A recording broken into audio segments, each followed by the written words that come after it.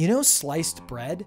It was illegal to eat during World War II. Here's why. So bread becomes big business in the 1920s. These bread barons build bread factories everywhere and pump out millions of loaves per week. But because all the bread's the same, sales plummet. The bread barons keep cutting prices to compete, except it's not sustainable. They all start going bankrupt. But then this guy, Otto Rohnweder, gives the perfect way to stand out: pre-sliced bread. And within 5 years, 90% of all bread is sliced. But then President Roosevelt ruins it. He makes the more expensive sliced bread illegal because he wants to keep costs down during World War II. Otto's not fazed though. He's got a 20 million mom army that buys sliced bread. So he mobilizes them with a Stop Your Thumbs from Getting Chopped campaign.